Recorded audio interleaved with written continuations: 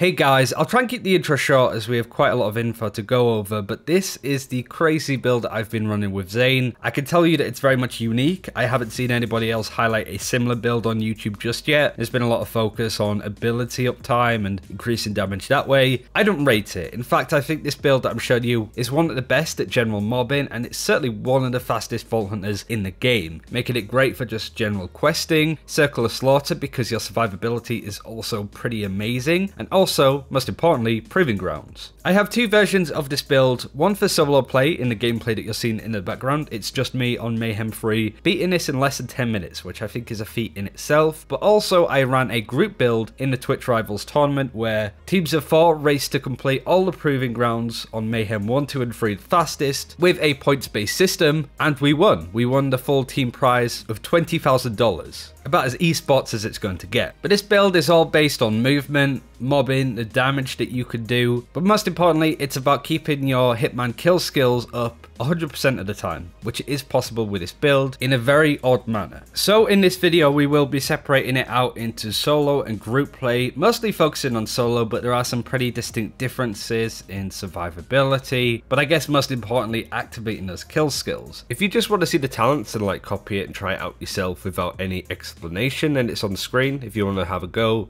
both with solo and group play. This is where I'm going to talk a little bit about group play, as I feel it really sets up why this build is so good and why you should definitely run it. But all of the stuff that I'm about to mention on why this build works still works for solo play, so don't worry, it's not going to be completely different. Kill skills are pretty much exactly what they say on the tin. When you kill an enemy, you activate these forms of perks. It's in previous Borderlands games, but just to highlight Zane's, the majority of them are in the Hitman skill tree, the blue one. And the kill skills that you want to be keeping an eye out for are Violent Speed, which increases your movement speed after you get a kill, Salvation, which provides lifesteal after getting a kill, Cool Hand, which increases your reload speed, Violent Violence, which increases your fire rate. They're the main ones that you want to be investing into, but there are two other kill skills that I did want to quickly highlight. Playing Dirty, where you have a chance to fire an extra projectile after 5 shots, and Good Misfortune, which after killing an enemy increases your action skill duration. Both of these I'm more inclined to avoid, certainly the latter, but Playing Dirty you can maybe put a couple of points into. It's up to you personally. And there is also a kill skill in Doubled Agent, which is the orange tree, and that is Donnybrook. Every time you get a kill, you gain gun damage and health regen for a few seconds. As you see on the gameplay, after I get a kill, you can see all of the perks activate beneath my XP bar, and after a certain amount of time they do go away. So you have to constantly keep killing stuff, which is easy when you're playing alone, because you are the only person in your group, you are the only one getting kills. Therefore it's easy to constantly keep those kill skills up. However, what I realized in group play is that you need to get the final blows, and that can be very inconsistent, but if you're playing in a group, you need to get the final blows to make sure that you proc your kill skills. If you don't do that, they don't activate. Even though you might do 99% of the damage to one mob, somebody else comes in to get the final blow, it won't activate for you. And if you don't have those kill skills activated for movement speed, fire rate and reload speed, you aren't providing much to your team if you're playing in a group.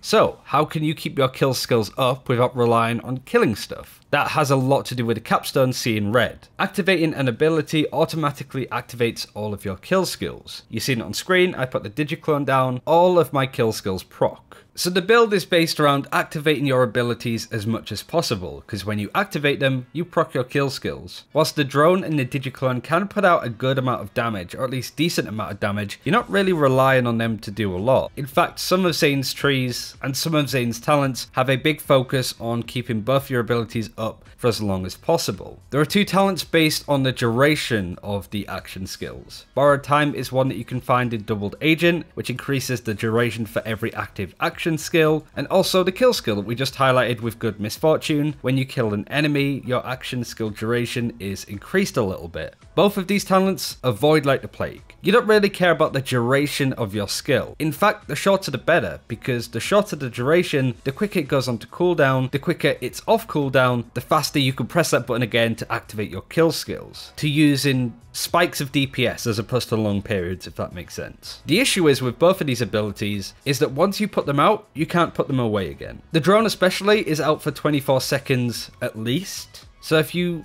activate it at the wrong time, for example when you're moving from one area to the other in Proving Grounds, where there's no enemies to kill, that is a waste and you won't be able to activate that for quite some time. Normally for the clone it's the same, however this is the 9000 IQ play that I realized. But this is why you run it with the augment doppelbanger, where after activating the skill, you hold down the button, causing the clone to explode, dealing splash damage to all nearby enemies. The more action skill time remaining, the greater the damage. But most importantly, you can put the clone instantly on cooldown, meaning that it's up, ready to use again much faster. And so I found myself doing stuff like this, planting the digiclone down as we were heading out, instantly blowing it up, to make sure that I have it on cooldown very shortly. And also, if you can micromanage it, you could just keep renewing the digiclone over and over and over again to keep your kill skills up without relying on the drone at all. So that's how you're able to keep up your kill skills 100% of the time, especially in a group where you can't get those kills naturally. Seeing as I mentioned augments, the other one that I pick up for the digiclone is digital distribution. Whenever you take damage, it's shared to the clone instead, which is good at just keeping yourself alive, maybe killing off the clone a little bit faster, meaning that it goes on cooldown faster. It's all about just spending the digiclone as quick as possible, either blowing it up yourself or getting it killed as fast as possible, so you can keep activating it over and over again. You're not putting too much stock into the damage that the digiclone can do. The drone, however, can provide a lot of utility. I found myself flicking between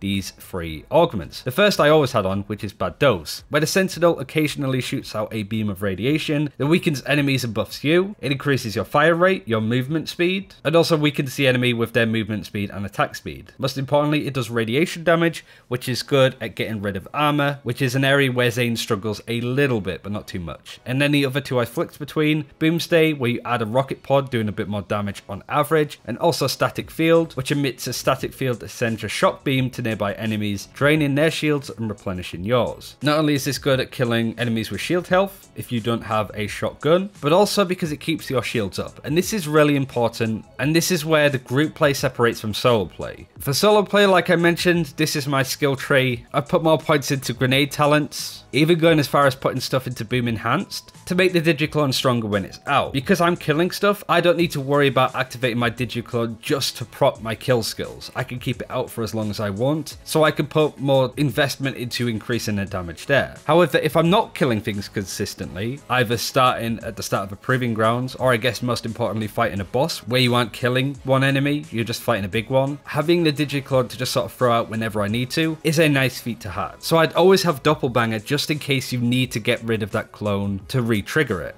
If you're playing in a group, you definitely want to be putting points into Adrenaline, which increases your action skill cooldown rate based on how full your shields are. If your shields are full, the greater the bonus, right? And this pairs up really nicely with the Guardian rank topped off if you've put 50 points into the Hunter trait. This is more of an optional thing, but your action skill cooldown rate is increased when at full shields. Doesn't say by how much though, but it just adds extra points into the Adrenaline trait. So for group play, you want to be making sure that you're full shields all of the time, or as often as possible, which reduces the cooldown on your abilities so you can press them more to proc your kill skills. Skill wise, those are the distinguishable differences between solo play and group play. Group play is all about your abilities, proccing kill skills that way and making sure that they're off cooldown as much as possible, with solo player being incredibly aggressive, not needing to rely on that, so outputting more damage instead. So for the solo play Zane, you can go much more aggressive, and it doesn't get more aggressive than running the Shield Rough Rider alongside the Infiltrator class mod. We highlighted this in the other Zane video, but the Infiltrator class mod has the perk of increasing your weapon damage and movement speed when your shields are low. The lower the shields, the greater the bonus. Whenever you activate an action skill, it breaks your shields, completely destroying it for a couple of seconds before it starts recharging. So you want to have as little shield as possible. What better way than to put it with the Rough Rider with a capacity of 0. So you have a shield that is never full, alongside a class mod that increases your damage and movement speed when you don't have full shields, giving you a more offensive and mobile playstyle. For an artifact, you don't need to be very picky, but I think the best in slot 1 would be the Auto Idol, which restores 80% of your max health after killing an enemy, which really helps with survivability, especially if you're playing on your own in fairly difficult areas such as leveling or Proving Grounds or Circle of Slaughter. Having that extra survivability along with the lifesteal and health regen kill skills that you have, I think is pretty important. So you can kind of pick and choose. You don't need to worry about this as much, but I think Auto Idol is the best if you have it. Just avoid the artifacts that decrease your your health by 75% or reduce it to 1, because of course you don't have any shield, you want as much health as possible. So solo play Zane doesn't want any shields. Group play Zane wants all of the shields all of the time. The class mod that you want to be running when in a group lines up to be more like the Executor, whichever one it is, which gives you additional kill skills whenever you kill an enemy, increasing your accuracy, handling, critical hit damage, status effect damage, and status effect chance, increasing a lot of different areas. The only thing that you need to watch out for is the extra talent points that they put into your skill tree, because as you'll see here, it puts 1 point into good misfortune, which increases the duration after killing an enemy. And like I said, we don't want long durations on our abilities, we want short ones so we can activate them more often. Having 1 point in there doesn't make much of a difference, but if it's like 2 or 3, then I would try and reroll and get another one. But it adds more points into your kill skills, just making you really strong. For the shield, you want the recharger. This is one I don't have yet, surprisingly, but as soon as your shields are depleted, they instantly start recharging, and there's about a 60-second cooldown on it activating again.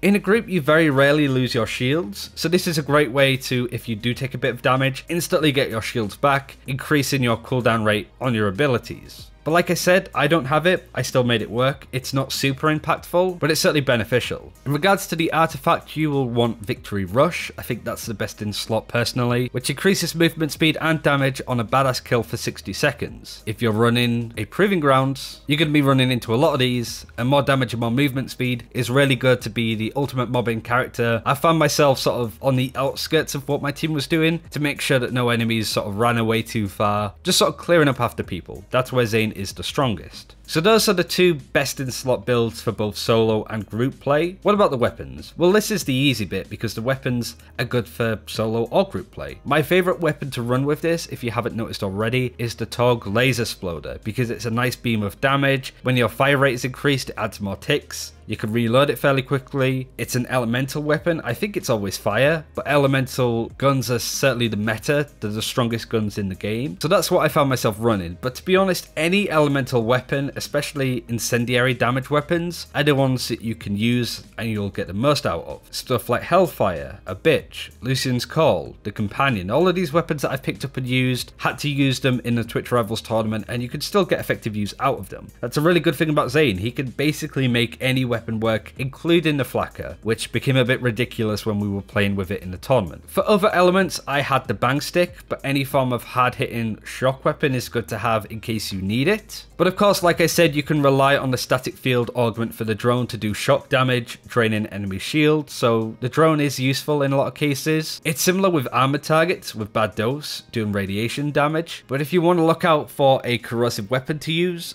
I think the Hornet is the best one again. Unfortunately, I don't really have a good corrosive weapon to run with Zane, hence why I really slowed down when fighting these armored dinosaurs. That's where I started to struggle, and that's where my time started to look really bad on Zane. If I did have the right weapon, it'd be perfect, but also the mods on this Mayhem Free mode decreased radiation damage, which made it worse. Point is, weapons you don't really need to worry about too much, it's whatever you prefer to use, but something that has a high magazine that fires fast, because you could increase it beyond a crazy level with your kill skills. Grenades, you could basically use whatever you want. I would always recommend doing elemental damage of an element that you're using already. Fire, shock, corrosive, whatever you want to use. And having your drones and your digiclone drop them as much as possible. You don't need to worry about this too much, so you can make anything work. You can even run artifacts that increase your slide speed if you want to go crazy fast. But this is the speedster build that I've been running on Zane, which is pretty much good anywhere apart from bosses, just because Zane is kind of bad against bosses anyway. This is going to be the build that I think a lot of people will be running speed running, especially the solo build with the Rough Rider shield and the Executor class mod. But so long as you understand the difference between playing solo and playing as a group, then I think you're hunky-dory. But I use this when doing bits and pieces out of the world, questing and the like. I did this in Circle of Slaughter like you've seen in some of the gameplay. Survivability is pretty much up there, as good as it's going to get, even without any form of shield. Proving Grounds, it's amazing. Boss battles, it's pretty tough, but I think anything that Zane runs is going to be pretty tough against bosses. Not only is this a really effective build, it's also probably the most fun build in the game, I think. If you want me to cover some other Vault Hunters with particular guides, do let me know in the comments below, and subscribe for more Borderlands free content if you haven't already. Thanks for watching, take care, and see you soon.